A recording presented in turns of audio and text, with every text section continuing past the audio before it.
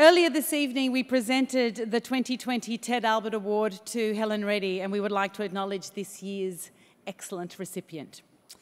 Named in memory of the late Ted Albert, former APRA chairman and pioneer entrepreneur and producer, this award, selected by the APRA Board of Directors, acknowledges the lifetime contribution of an outstanding member of the Australian music industry. To present this year's award, please welcome Anne and David Kirkpatrick.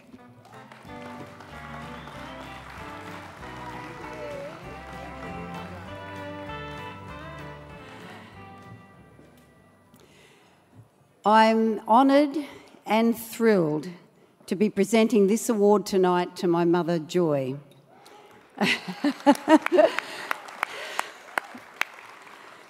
Growing up, I thought it was pretty normal for my mum to be writing songs, performing in the show, playing a variety of instruments, doing the front of house, the ticket box, booking tours, negotiating record contracts, doing mum stuff, taking care of businesses and much, much more.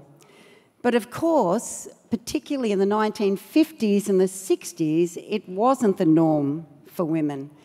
And it was extraordinary, and she's extraordinary. It always came back to the songs. I can remember my dad, Slim, saying to David and I many times, "Leave your mother alone, she's writing." And vice versa. That's what it was like at home. Page turning. Joy was one of only maybe 2 women in the country music scene writing their own songs in the 1940s. And she was just hitting her straps in the 50s and 60s. Then in the early 1970s, when Mum wrote Lights on the Hill, which was a huge hit for my dad, Slim, her songwriting just skyrocketed, honestly. It's a huge body of work. So many more hit songs that were recorded by my dad, Slim, and now have been covered by artists from all genres. And most recently, 2 of her songs were finalists in last year's Tamworth Country Music Awards. My mum, Joy, has inspired many, but particularly I feel that she has inspired generations of young women to pick up an instrument and write their own material, and I could not be prouder.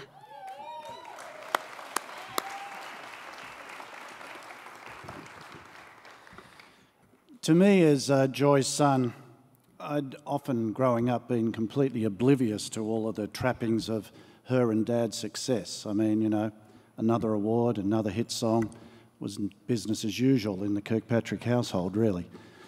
What I was never oblivious to was the person behind all of that. I've always been immensely impressed by my mother's strength and determination in the face of adversity. Her childhood experiences with polio, the challenges of maintaining a family life while living on the road for 10 months of the year, circumnavigating Australia, the way that she demanded respect in a male-dominated music industry by just being so bloody good. Anyone who's met my mother knows she's not a person to be ignored. I've had the privilege of being sitting in the room at home while Joy worked at the piano, working on a song. I sat there all night listening to her, and that song turned out to be the biggest disappointment, one of the great hits of Australian country music. I've been privileged enough for her to write a song about me. So I've had time to think about, why is she such a great writer? What is it that I think she is a good writer? And to me, her deep, abiding love of literature, particularly Australian literature, and her amazing, keen and genuine interest in people and their songs and their stories that she wants to put into song, informs a narrative that she always has put in there. But the music, the melodies, you know, those chord changes, I don't know. Let's just call that genius, because that's what it is. I also know that Slim would be extremely proud of the recognition that Joy has received in the most recent years. I know he'd be very proud of this recognition tonight. So on behalf of all my family, I'd like to thank APRA for awarding Joy this honour in recognition of a truly remarkable person and an extraordinary career. Thank you very much.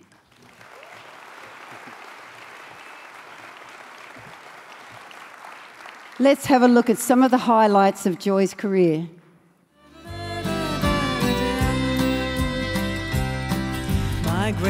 Joy McKean's contribution to Australian music is unique. She not only shepherded the career of our most significant country music icon, her creative input helped define the genre. If she were remembered only for writing Lights on the Hill, her husband and client Slim Dusty's 1973 CMA Song of the Year, that achievement alone would make her a living legend. Joy McKean was awarded the very first Golden Guitar for writing the song, which became an anthemic lodestar for generations of country music fans and anchored Slim's reputation. Joy came from authentic country stock, taught by her father to play steel guitar, accordion and piano, and to yodel. By the age of 18, she and her sister Heather had their own radio show on 2KY Sydney. Touring as the McKean sisters, Joy and Heather cut a swathe through the regions, Joy catching the eye of the relatively unknown singer Gordon Kirkpatrick, aka Slim Dusty. They were married in 1951. The same year, Joy became an APRA member. In 1954, they launched the Slim Dusty Travelling Show, which carved a billowing dust cloud into history. Joy's working partnership with Slim generated over 100 albums, sold 8 million records in Australia alone, and earned 45 golden guitars. She managed him for 50 years, raising a family amidst constant touring and earning an Order of Australia medal along the way. Joy's songwriting and management skills elevated the profile of her husband and that of the industry to the status it enjoys today. One of the founders of the Tamworth Country Music Festival and the Country Music Association of Australia, Joy is also a best-selling author and the subject of the 2020 documentary Slim and I. She's on the Australian Roll of Renown and the recipient of an Australian Women in Music Lifetime Achievement Award. A two-time APRA Music Award nominee, she is chair of the Slim Dusty Foundation and recognised as an enduring stalwart of Australia's musical infrastructure. Joy McKean's legacy is an enduring and dynamic influence on modern Australian country music. Thanks to her vision and tireless energy, we can rest assured that the lights on the hill won't be going out anytime soon. Some miles blessed with joy, some marked with tears, but in harmony we've made it together. Ladies and gentlemen, please welcome Joy McKean. Here's your frisbee. I'll pop it there.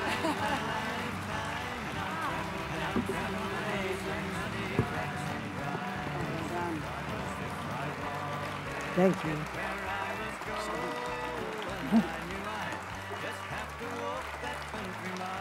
Thank you very much.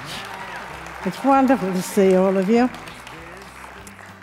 Looking around, of course, I must say it's a bit bigger than the town hall at Camberwell. But I tell you what, I'm sure the enthusiasm couldn't be any greater. I'm very proud indeed to be honoured with this award. It's a fine one in honour of a fine man who stuck to Australian and really music, our Australian music. I do realise that so many of you people certainly didn't know what I looked like, knew nothing about me, I suppose. But there's lots of us out there, even tonight, that nobody knows what you look like.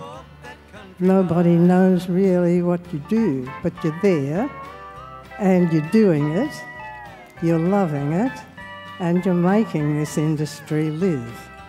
So,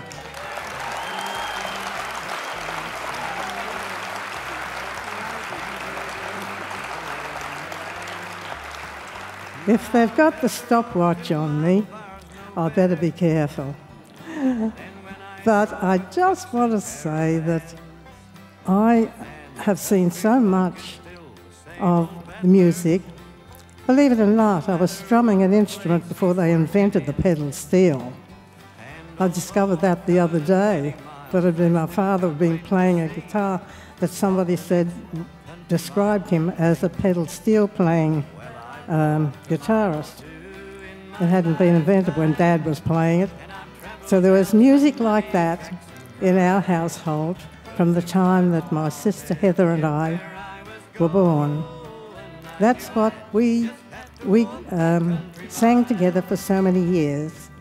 I want to say too, make no mistake about it, it's wonderful for me, it's wonderful for my life, despite any problems that my parents might have had, you know, bringing me up when I was a small girl. But over the time, all I must say is thank you to all the people who helped me. I mean, you put it this way. Heather and I had our own half-hour radio show. She was 16, I was 18 when we started running that on 2KY in Sydney. And of course we had a nice clear channel, so the Melody Trail show was a half-hour show just at 6:30 every Saturday evening. At one stage we had, you know, such a lot of listenings that the show was sponsored, and someone else in the radio station thought that was a really good spot, and the girls had built up a good listening audience there. That would be a nice one, really, that somebody else, a professional, should take over. However, the big wheel at 2KY in those days was a man called John Harper. He was sort of had the influence of, say, John Laws, Ray Hadley, Alan Jones, all wrapped up in one. And when he heard about that, he put his foot down and said, "No, you don't. You leave those ladies right where they are." And of course he had so much influence. We were there, and I'm telling you, it was just that little shove, that help for us. That was the sort of thing that happens to you when you don't even know about it.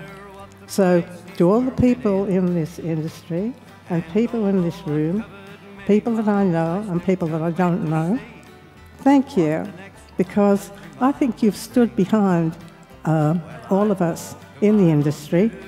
And also, I want to thank the women in country who now are definitely singing their songs and doing their very best for country music. Because I grew up with country music, all different kinds of music, but I particularly love country music. I know all different kinds of people I've met through music, and the music industry has given me an opportunity to work in what I love. It doesn't matter if you suffer disabilities. I've had lots of people tell me that they can say to their kids, "She did it, you can too." And my parents gave me the chance to do it. So make sure you give every kid the chance to love music, to get out there, to learn it, to enjoy it, because it makes a life for you. Thank you very much for the honour that I've been given this evening. I appreciate it just so much. Along the highway, and you learn a lot you never knew before.